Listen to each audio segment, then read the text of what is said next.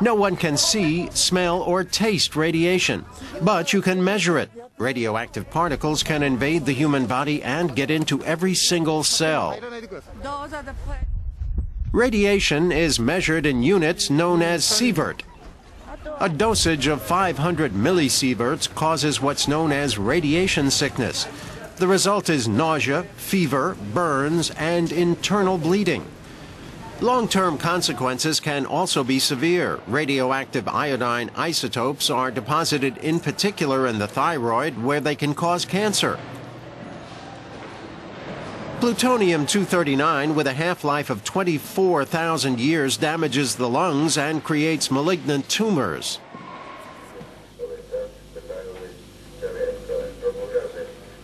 But plutonium also damages people's genetic material. That can cause birth defects, which is what happened to many children born after the Chernobyl disaster.